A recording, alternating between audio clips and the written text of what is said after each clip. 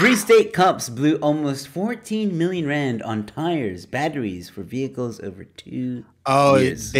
Did they blow it, man? I'm pretty sure.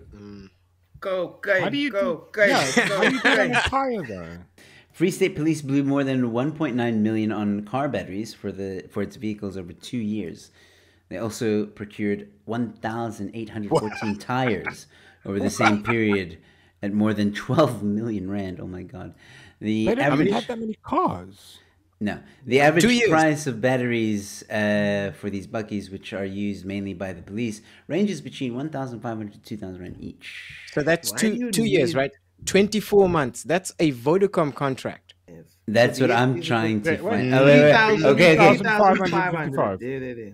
Yeah. Okay. Not a fuck. 47 were allocated to Still, no ways. in 24 months? There's no ways.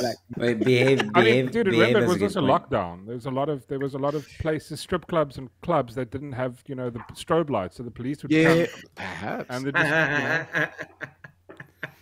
Philanthropy. Yeah, they were helping. Swings for the kids. They were serving and protecting.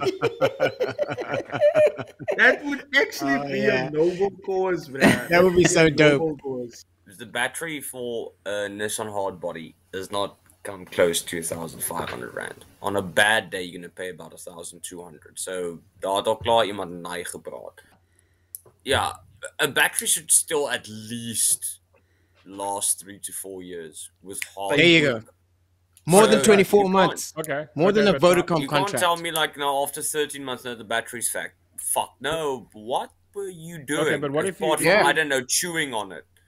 You probably have to renew your gun license before you have to replace your battery. Yeah. You probably have to. Yeah, right? Am I? Put it like this: you're going to have to renew your firearms license at least 3-4 times before you have to change your battery. So rather shoot people, don't get batteries.